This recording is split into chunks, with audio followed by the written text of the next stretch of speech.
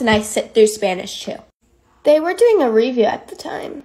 You know, reviewing Spanish 1 words I was supposed to know. Yeah, I didn't know 1 word. Meanwhile, I was secretly texting my mom, stressed out. Wait, I think I have the text. It got cut off, but first I said I'm quitting. And then she said, "Are you okay physically?" And I said, "I'll call you when I can." She said, "What happened?" I said, "Spanish 2 happened. I'm sitting in Spanish 2, not 1. She also helped me decide if I should do Spanish 1 or 2, and she said Spanish 1 was really, really smart.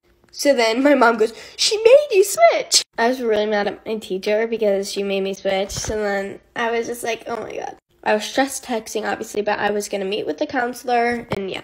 Also, Spanish 2 said that there was a placement test, and so I was already going to get moved down because I didn't know anything. So I was like, why not move myself down instead of getting moved down? So I went to the counselors, and they switched me back to a different Spanish 1, and I'm happy now. But it's stressful.